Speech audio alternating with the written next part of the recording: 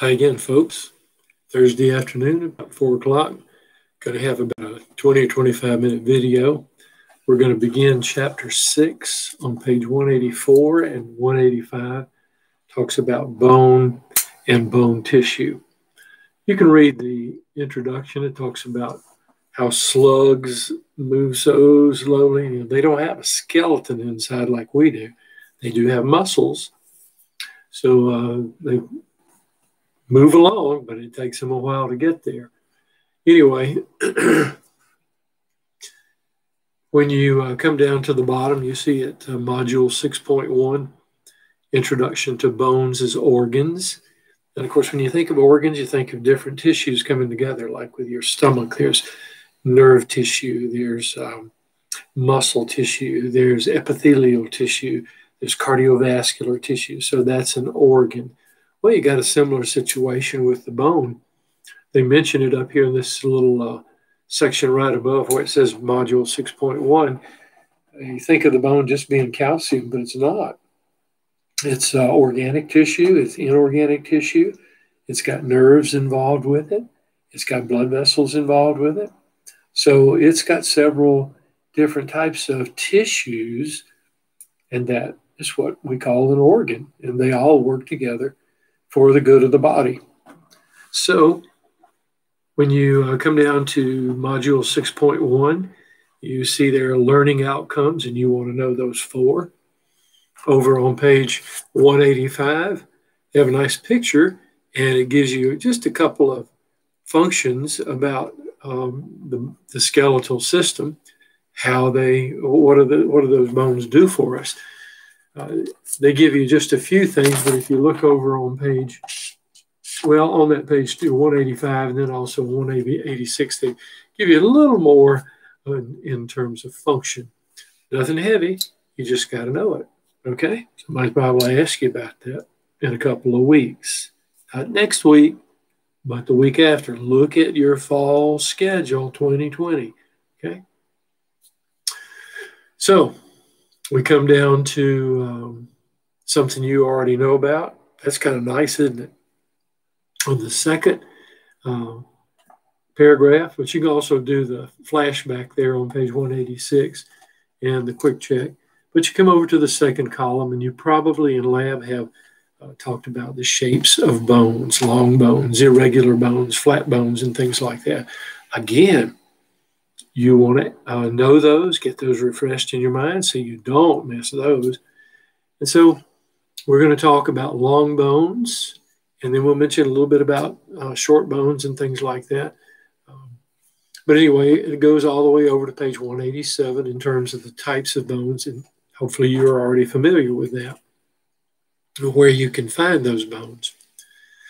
So as you look at the structure of a long bone, and you probably know some terminology here, as you look on page 187 and figure 6.3, you see it says the structure of a long bone, and you look at the 2 illustrations. You come down to those illustrations, and you see hyaline cartilage, articular cartilage. What does that do? What does it do for us? Think about its function, and you come all the way down to the bottom of that bone, you see that blue again, and that tells you that you've got hyaline cartilage there. Why is it there? So you got those 2 ends, and speaking of the 2 ends, while we got cartilage on them, as you look to the middle, you see epiphysis, and I would believe you know that. That's the end of a bone, long bone. Then you look down at the bottom, and you see the word again. So a long bone has 2 ends, and each end is called an epiphysis. Epiphyses is the plural for that. So when you look at the illustration over on the right, where they've split the bone, by the way, what sort of section is that? You remember that? That was at the first of anatomy. What kind of a section? What sort of plane is that? Plane. What sort of plane is that? So when you look at the top epiphysis, and how would you call that? You wouldn't use the word top, would you? What would you use? knowing that you know something about these bones. How would you describe that epiphysis in terms of its position in the body? And how would you describe the one down at the bottom in terms of its position in the body? Get those terms right, okay? Get those terms right. Use them. It's another language, isn't it? But that's what you got to do. I had to do it. You can do it too. So as you look at the, I'll say top epiphysis, so you'll go look that up because you just might run into it on a test. I want you to know it. They've split it, and you see the red material in there, and you see over to the right, it says red bone marrow, which means it's got hematopoietic tissue in it, which is going to make red blood cells, white blood cells, platelets, and so forth. So in the top there of this long bone, I hope you know what that bone is. That's where you find your red bone marrow. And while we're still above that dotted line, you see epiphyseal lines. Now, if you will look down at the column to the right, come down to the last paragraph, and you will see not the one that says structure of short, flat, and irregular and sesamoid bones, but the one right above it. It says one final thing to note, and it talks about the epiphyseal line and the epiphyseal plate. Sometimes they call it a growth plate. But anyway, that's what you want to be able to label on here. And so we'll talk about how that comes into forming the bone a little bit later. Anyway, you've got the red bone marrow. You see the epiphyseal lines. Now, when you come down sort of in the middle where they got the dotted lines below and above, coming back over to the left, you see periosteum. Peri means around, and osteum is a term for bone. So it's a connective tissue that's all around the bone. And you look over to the right, you now are looking at the diaphysis. You see that in the middle. You come up a little bit and over to the very far right there of the picture, you see it says endosteum. So there's a connective tissue lining in the, I would say, medullary cavity. Some people say medullary. Some people say medullary. But anyway, I've always thought that was kind of interesting to say medulla, as some people say medulla. Well, you go to a book, it'll say it's supposed to be medulla. You don't go to dull parties, do you? Or you do go to dull parties, but you don't go to dual parties. But anyway, however you want to say it, there's a couple of ways you can do it. And that cavity is lined with a connective tissue that's called the endosteum. And you notice in that marrow cavity in the middle, the medullary cavity or the medullary cavity, see the fat in there? Yellow? That's yellow bone marrow. And so we have adipose in there. What's the good of adipose? What's its function? How is it beneficial to us? You know, and do we just carry this stuff around? No, we can use it. Think about it. We come down to, let's see what else. Is there any one thing I want you to know? Oh, yes.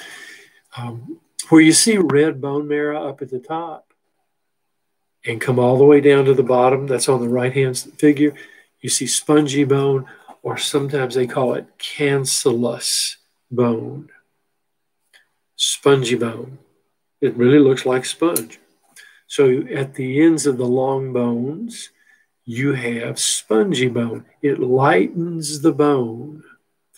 But you also have, if you come back to the middle over there on the right, where you see the diaphysis, but go over to the right and look right above, you see compact bone. That's dense bone. So you got two kinds of bone that you're responsible for. I don't know if you covered that in the lab or not. That's great if you did. I'm going to cover it and ask you some questions. Let's see. What else did I want you to know? I want you to look right above the figure 6.3 where you see structure of a long bone, and you come down 1, 2, 3, 4 lines there, and it says periosteum is composed of dense, irregular, collagenous connective tissue. Very strong, is it? Why is it strong? What makes it strong? You already know that answer.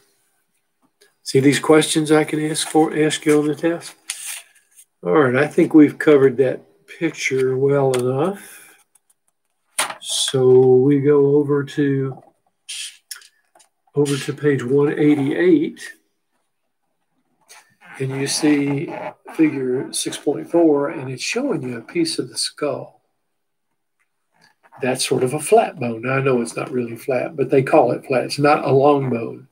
So, and then you see there underneath their structure, short, flat, irregular, and sesamoid bones. So they consider the bones up here to be flat bones. Irregular would be the things like the ethmoid bone, the sphenoid bone, and so forth, the maxillary bone and all that. But what you want to take away with these short bones, what you've got is sort of a marrow sandwich. You see it's got compact bone on top. You look over to the right, compact bone on the bottom. That's your two pieces of bread. And then in between there is spongy bone. And you see it says with red bone marrow. So that's what some of these flat bones and these facial bones, some of the sesamoid bones and so forth, the little short bones. Where would you find little short bones? Right around in here, wouldn't you? Even your palm of your hands is considered long, but in here where all these carpals are, that is short bone. And so now you see how it's composed. Got marrow in the middle. It's got compact bone all the way around it on the outside. So you can read about blood supply. There's just a little bit down there. Nutrient arteries can't get into the bone through a hole in the bone. Got several, and the hole is called a foramen. You know that, don't you? Nutrient foramen means it's taking some blood in there, which would have nourishment for the bone cells. On red and yellow bone marrow down at the bottom of page 188, you know what that is now. Yellow is got adipose tissue in there, got triglycerides. Red bone marrow's got hematopoietic tissue in it. But you come down to about the fifth or sixth line, it says in infants, young children, most bone marrow is red because they're growing so quickly. At the age of 5, it begins to, some of the bone marrow, red bone marrow, begins to replace. The yellow bone marrow replaces the red bone marrow. And so you look up at the top of the next column, look at the second sentence. It says red marrow remains only in the pelvis. That's where you can get a sample for bone marrow. Proximal femur, like you saw in the previous picture. Humerus, okay? And you see the vertebra. We don't usually mess with the vertebra. They're too hard to get to, and you can damage a lot of things. But the ribs, the sternum, clavicle, and the scapula. But they'll do the sternum on you. If they need to get a specimen of bone marrow, they'll go to your hip, or they'll usually go to your sternum. Okay, so much for that. Now look over on page 189 at module 6.2. Again, you want to remember the learning outcomes. Now this is somewhat of a review because as you look at the number 1, it says describe the inorganic matrix and the organic matrix components. Chapter 4 is where we covered that, where we just touched on the matrix in those connective tissues. And of course, bone is a connective tissue. Connects the body together, doesn't it? And 2, 3, and 4 in the next column about the cells that make it up and their functions and so forth. So you see in the next sentence, it says the primary tissue found in bone tissue, normally called osseous tissue. Come down to extracellular matrix of the bone. And you've already covered that to some degree in chapter 4. You go back and review it. And then you look at that first little paragraph and it talks about the 65% of the weight of a bone is inorganic material and the other 35% is organic. What's the difference between inorganic and organic matrices? You should be able to tell me that. I want you to understand that. What is in there? Now notice down below that picture. Here we have to have the right concentration of organic matrix and inorganic matrix. If you don't have that right combination, which is a 65-35 deal, we have some problems. How does your body know to do that? To keep things just where they ought to be. It's called homeostasis, and you can't get away from that. Just work it into your head and start thinking along those lines. But you can see in those two pictures, you got a fibula over to the right, to the left. That's that outside bone on your lower leg. You look to those pictures, and if you don't have enough of the organic matrix, your bones become brittle. That's what happens to old people like me.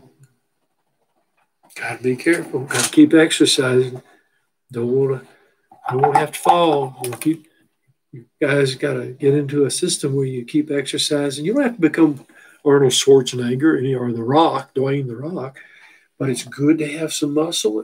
That'll help pad things. It's good to have that strength to move things around. And you keep your bones firm also. Eventually, it's a losing job, but the longer you stay active, the less likely you are to have some severe problems. But you see, it becomes brittle if you don't have enough organic matrix. Look what happens if you take the inorganic out. You just twist the thing like a pretzel. It can't resist compression. So you can come over to page 190. Make sure you read the top of page 190, and then you have inorganic matrix and organic matrix. There's nothing real heavy in here, but it does remind you of what the inorganic matrix is made of. That'll help you tell the difference between the organic matrix. So you want to read that particular paragraph under inorganic matrix. Nothing heavy, just got to know it. You come down to organic matrix, and when you get into there, the second line, they're going to throw those big, long words at you.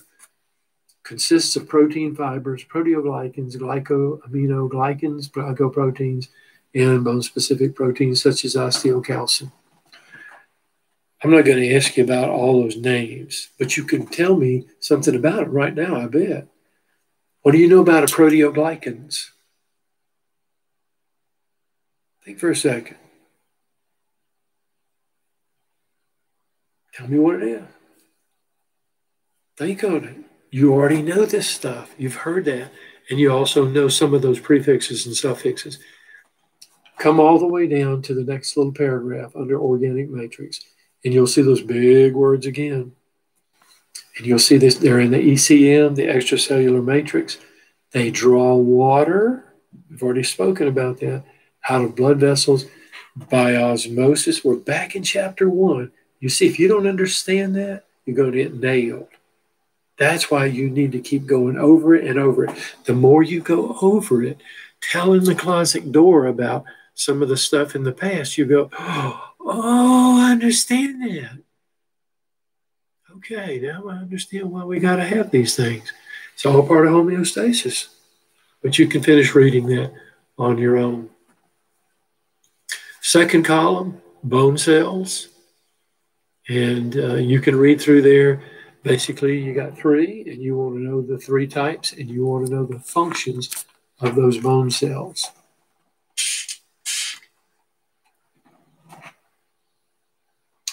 On page 192, histology of bone tissue. And you see at the bottom, it says the structure of compact bone. So you look up at the top. Well, you can look at the bottom, first of all. It's built for stress. But you look at the last word in that little paragraph, first paragraph, or bottom paragraph, each tree. They're talking about cutting a tree in half. I don't know if you've ever seen that. Let me see something here. I don't know if you can see that. Can you see those waves in there? Those are like layers. This came out of an oak tree. I don't know if it's any better on the other side. Maybe when I put it like that. I use it on this little book holder that I made so I could put that up and just have it right in front of me, because that book is big. You know, you could use that thing as a weapon. You throw that and hit somebody, they ain't going to hurt. That book was maybe about 4 or 5 pounds. So anyway, when you cut a tree in half, you get to see all those rings. And it may tell you the tree's 35 years old or 75 years old or something like that. So they're describing the cross-section of a bone on page 193 as making them think a little bit about a tree. Similar? Not exactly, but that was their choice. So you want to know the structures that constitute, that compose, that make up an osteon. An osteon is the functional unit of bone.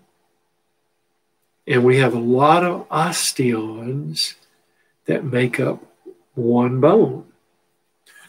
Look at the illustration, figure 6.9 on page 193, follow the arrow, and you see osteons. Now, if you look, you will see that there's a hole in the center, and then you got all these little rings around there, and you got little holes between the rings, those spaces. So you want to know the terminology. As you look on page 192, back at that second column, you see the lamellae, the central canal. Sometimes they call it a Haversian canal. You see lacunae. AE is pronounced E, that's Latin. Lacuna is singular. Canaliculi, singular would be canaliculus. And so you've got, if you look at a osteon, look over to the right, and you can see they're just having the bottom layer or the outer layer, the next inner layer, the next inner layer, and there's that hole in the middle called a central canal. Sometimes they even call it a Haversian canal. I think I've already mentioned that. And so that's what looks like a tree. Each osteon has these rings, concentric rings, like a tree does. Now, the whole bone doesn't quite look like that. You just see little ones all spread out all through that big, long bone.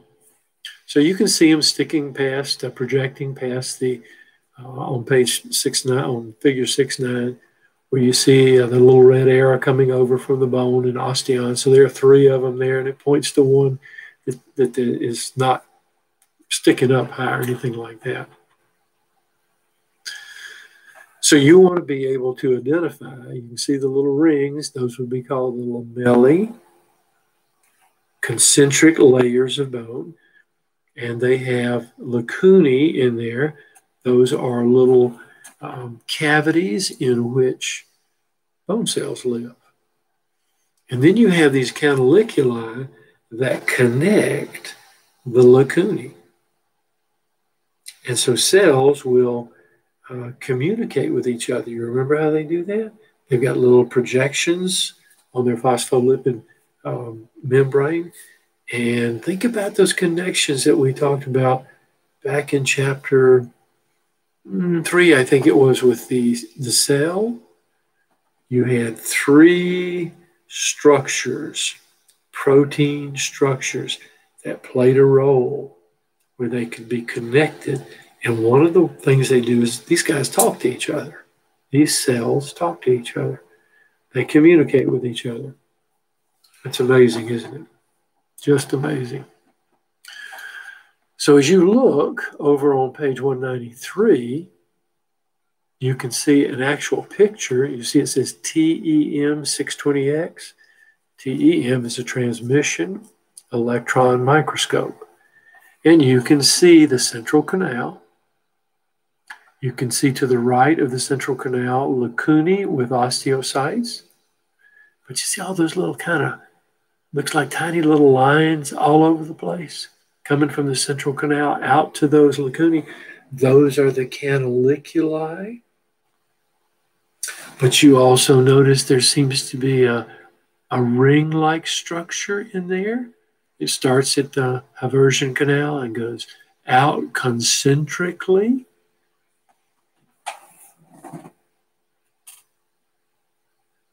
Those are the lamellae. Those are the layers. Just like a tree produces layers every year, we have something similar. I don't think I've got 73 rings in there. You get to a certain point, you keep those rings just like they are. It's not quite like a tree would do, but it's something similar to. Now, what I'm going to do a little bit later is I'll give you another little lecture on this so that you feel maybe a little bit more comfortable with it. But I'm going to expect you to be able to look at this and identify the structures and know what the function of the structures are. All right. Let's see. All right. You could read about, back on page 192, the bottom of the second column, about perforating canals or Volkmann's canals. And they've got those labeled in there. So you got blood vessels going through the bone. You know, bone's not dead tissue. Bone is living tissue. And we're always making some or breaking something down. So we're always trying to keep bones in good shape. Older you get, the harder it gets to do that. So you have to sometimes live with fractures and stuff. Now, one more thing, I believe it is. Let me check over here. Yep, just one more thing. We'll call it quits. As you look at the bottom up on page 193, you see in the first column, structure of spongy bone. Again, that can be called cancellous bone. As you look at the first couple of sentences, spongy bone is usually not the weight-bearing part of a bone. This dense part that is compact can withstand a lot of pressure. It's almost like rebar steel. I was looking on YouTube the other day, and they had big athletes, guys and girls, and this one girl could pick up something like 500 pounds. Now, that's a lot of stress on those legs, on those hips, and so forth, and on those feet. She picked it up. Strong woman, but her bones didn't give way. So you've got mostly compact bones, but then these cancellous bones, like around the epiphysis, those bones don't bear as much weight, so they don't need to be as dense. As you look at the bottom of the first column, you see branching ribs of bone called trabeculae. Trabecula would be the singular, trabeculae is the plural. It says if you look in the second sentence, it says trabeculae are covered with endosteum, and they do not contain osteons. But when you look at it, it's going to seem similar, but you don't have a big eversion canal in the middle. So as you look over on page 194, and you look at the top of the page, you get a nice picture there of compact bone on the left side, and you see how it covers the spongy bone, and then you see the spongy bones inside. That's what the spongy bone looks like. It kind of reminds you of a sponge, doesn't it? With all these little air spaces in there. But it doesn't necessarily have air spaces, because it could be where you have some fluids or maybe hematopoietic tissue, depends on what bone we're talking about. And you can see how the trabeculum, one of them, is cut in half, and it kind of looks like a Haversian system, doesn't it? But there's no Haversian canal.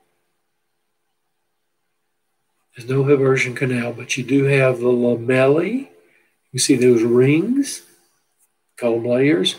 You can see the little lacunae with the osteocytes, and then you can see the little canals coming away from the lacunae. And so cells can talk to each other, even in that dark place of our bones.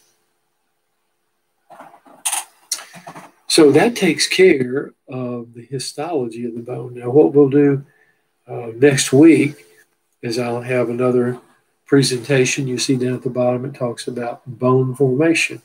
So we'll talk about that. There's two kinds of foramen formation, endochondral, because our bodies used to have cartilage skeletons. And then we'll talk about hormone, how it helps us grow, certain hormones do. And then on page 202, how we remodel and repair bone. Sometimes we break bone, don't we?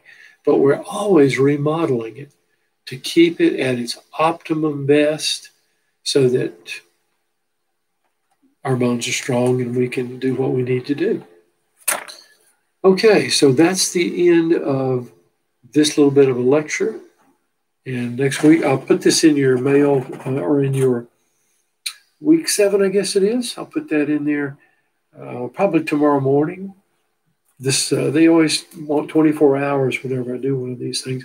So I'll be able to put it in the morning usually. Okay?